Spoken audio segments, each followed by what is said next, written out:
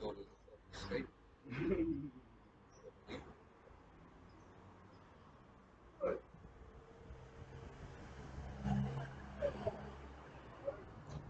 Hey, sis.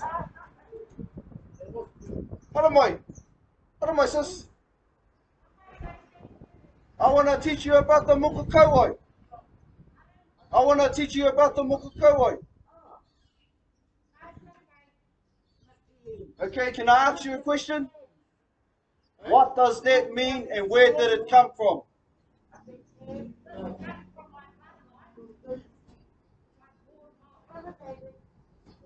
It's what? And what does it mean to? What does it mean?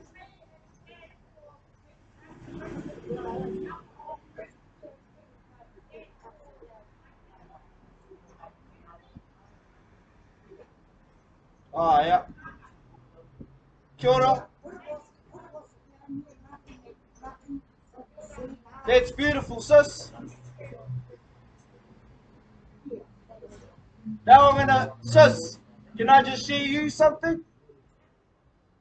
Wow, the divine creator gave it to our tupuna as a kawanatanga, a covenant. And it's the kawa and the promise and the vow that you made to the Most High Creator, Hawaii. And you wear that as a promise. It's a vow that you made to the Heavenly Father. And because you wear that, you have the authority to karanga men into the gates of the heavenly kingdom of Hawaii Nui, Hawaii Roa, Hawaii Pāmamau. Yeah. And that's the truth. It's written down in the scriptures. I can bring it out.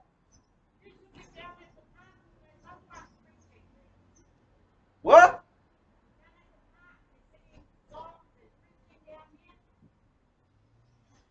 Now, we don't, we're not preachers. We're warriors, and we're warriors with intelligence, and we have the power of the karakia. The word is our most powerful weapon. Yeah. And I'm just teaching everybody the ancient knowledge and the dark sayings that was taken and stripped from us. See, like you said, how you explained this to me, you said it's how you feel. When I'm going to tell you it's not how we feel, this is the truth. You made a promise, your foremothers made a promise to Hawaii, and we should still keep it unto this day, forever and ever, even forever. Kia ora.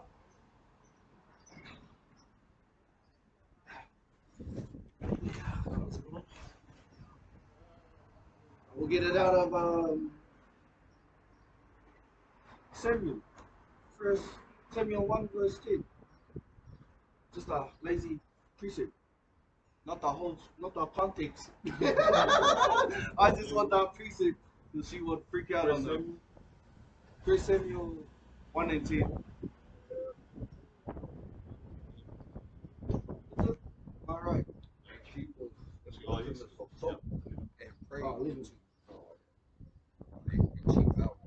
Samuel chapter 1, verse 11. And she vowed a vow and said, O Lord of hosts, if thou wilt indeed look on the affliction of thine handmaid, and remember me, and not forget thine handmaid, but will give unto thine handmaid a man child, then I will give unto him, unto the Lord, all the days of his life, and there shall no razor come upon his head. That's a promise and a vow she made. And it come to pass. And it came to pass because she made a vow unto the fathers. And she she continued praying before the Lord, that Eli marked her mouth. That's right. Simples. When you go into the paleo scripts, it actually says Moko.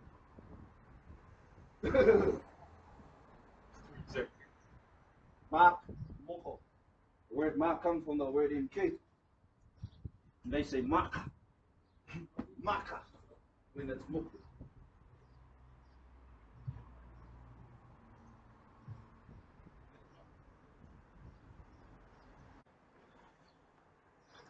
So with that, we want to give all honors and glory to Yahweh, Yahweh.